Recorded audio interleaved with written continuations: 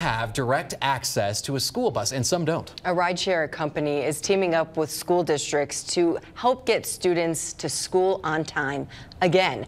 11 News reporter Cameron Dean is joining us now. Cameron, this is not the first year that D11 will be using this rideshare service to transport students.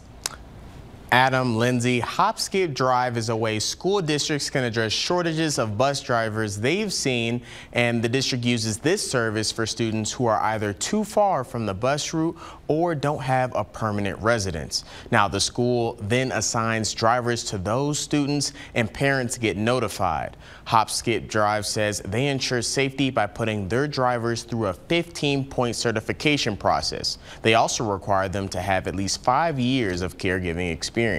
We spoke with a former teacher from D11 about why he drives for the company. It's very rewarding for me because I know I've done over 500 rides, and I know that I've helped a lot of kids get to school and be happy when they get there and happy when they leave and get there safely, and they're there where they need to be. Steven says many of the students he serves are foster kids and hopes to keep encouraging them to learn and enjoy school. Back to you. It's a great way to get those kids to school. It sure is. All right, Cameron, thank you so much.